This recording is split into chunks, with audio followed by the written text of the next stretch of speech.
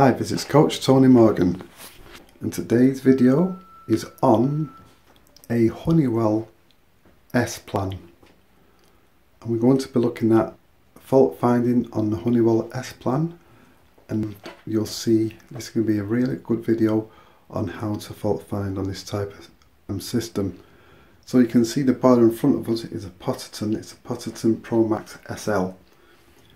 And what's happening is the customer said they're getting hot water but no heating. So we're going to investigate what the problem is. The first thing what we've done is we've turned on the timer here, you can see. We've put it on for hot water. You can see the lights on and the on indicator is showing there. Now what should happen is the boiler should now be firing up. But as you can see, it's dead, no activation.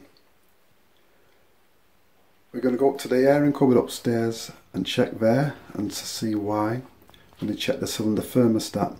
So on the Honeywell S-plan, it means we've got two zone valves, motorised valves. These are normally located in the airing cupboard, which you'll see.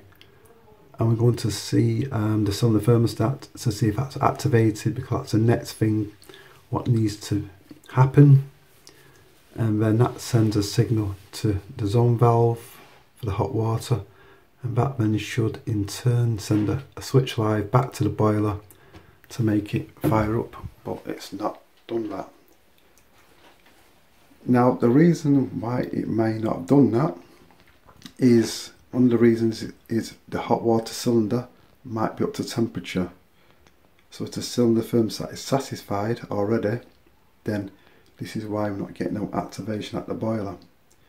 So our checks, what we're going to do now is to see if that's the reason. Okay, we're upstairs at the cylinder. As I said, these are the two zone valves what make it an S-plan. Now we need to just check to see which one is a hot water motorised valve. If you look at the pipe work here, there's a pump. What you need to do is look at the rope to see the direction of the pump is pumping down. So if that's pumping down, it's going to be pumping towards the valves. So let's investigate. So it's coming like this, along here like that. So you've got the two valves, as I said. So if we look at this first one, it's going down through the valve and going into the cylinder. So I'd say this is for the hot water, and then that one's for the heating. So it goes through that zone valve, goes along there, and it's going downwards. So that's going to the radiators. So that's how we identify which one's what. Look at the pump arrow. It's going towards the motorised valves, and then determine it from there. So that's what you do first. The next thing we do, on this lever here, see if we can move that across. So there's resistance on it, so that means it's closed. The other thing we know, or should notice, there's no pump activation. Pump's quiet as well. So it's not being energised. So there's like no demand. As I said, it could be the cylinder thermostat. Right. The cylinder thermostat on this unit is behind that box there. So we're going to open that up and look inside. Okay, I've removed the cover, and these are the thermostats. You can see there it says boiler control, and then it's got element control. Let's see if we can turn that up. It's already up, so it's clicking like that. No activation. Let's try this one.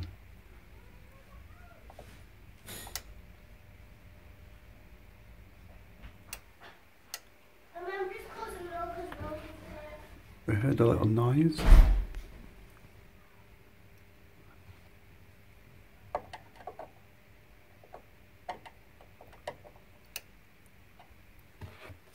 but still no pump. Right, the next thing to do is to go inside this connect box here.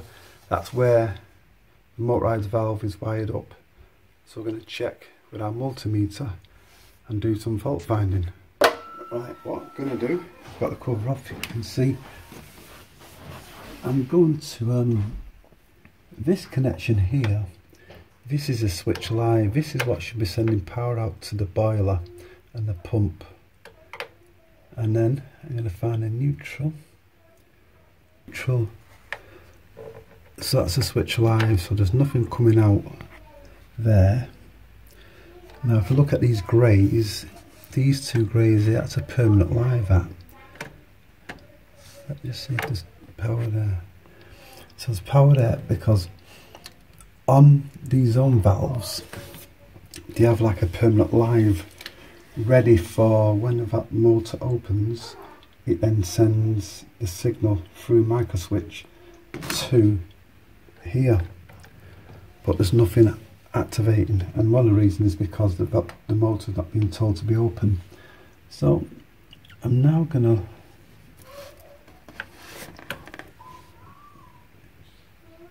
this is a brown, that's tells the motor to actually open.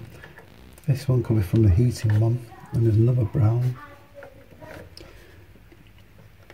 That's not happening either. So, what about here? Nothing there neither. At the moment, there don't appear to be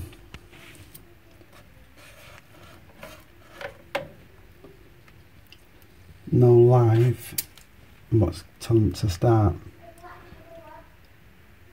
I'm going to go back to the timer because the timer may not be possibly putting no heat output, but what we'll do, we're going to check the heating side now and then try that and see what happens. So now you can see the heating side's on, but still no activation, so go back upstairs now. I'm now checking this one. This is the heating. That again, it's not being told to start. Let's try it again. So, going to neutral. Let's see if anything on the brown there. No. Nope. No.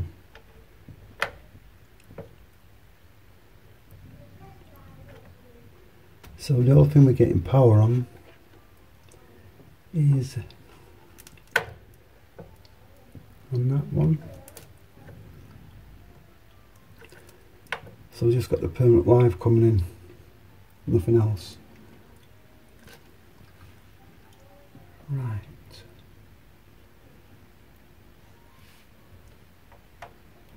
Let's try here.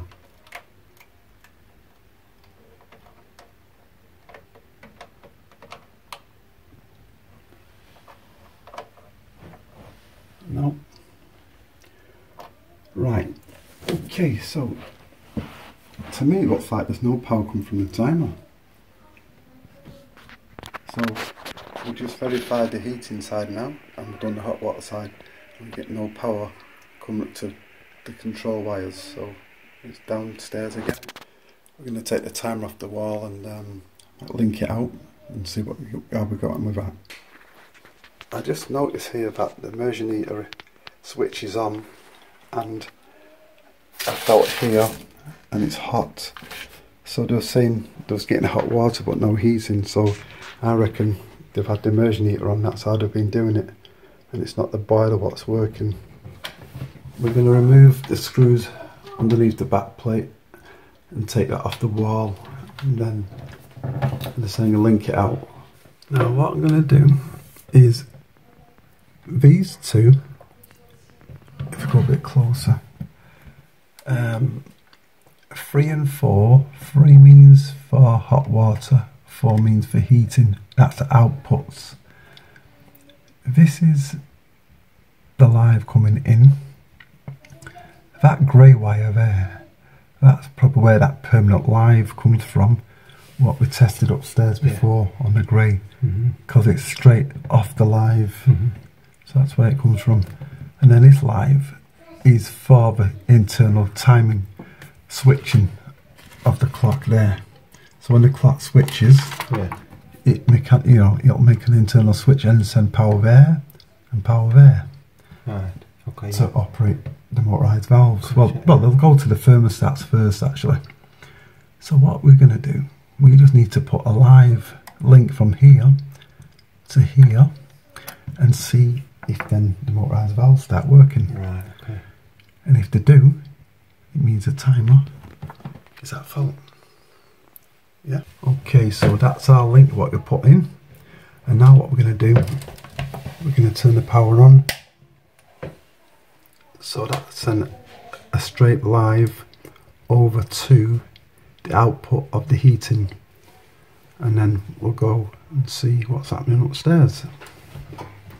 In fact, I hear the boiler make a noise because it's already done it. He's put power on to the valves. I hear the boiler. It's starting up. The boiler is now starting. We'll go upstairs and make sure the pump's running. Yep, the pump is running, you can hear it. So, that is conclusive evidence, say my words correctly, that the timer is at fault, because we turned it on, no activation, nothing. We've bypassed it, that's what you're seeing, and now the pump is on and the boiler's on.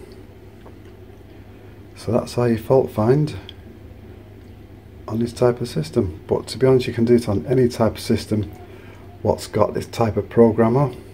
So the problem was the programmer.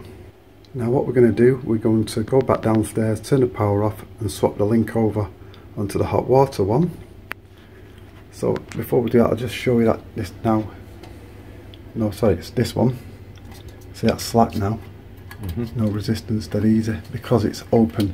So when it's slack like that, it means it's open, and when it's hard like that, you hear the motor going back, see? Yeah. It means it's closed, it's not energized. So that's another quick reference point how to know if there's power on there and it's open. Gotcha. So as I said, we'll go down, swap it over, and then this one should be energized. You can see we now changed over to the hot water one at 3. So again, we'll turn it on. Listen if we hear the click here.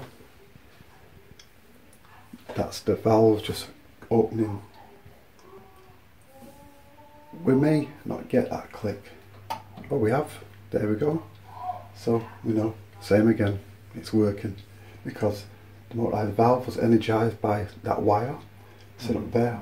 Moved the motor done switch live off the orange, switch live then sends it to the pump and boiler, and then now, hey presto, boiler's fired. How good am I?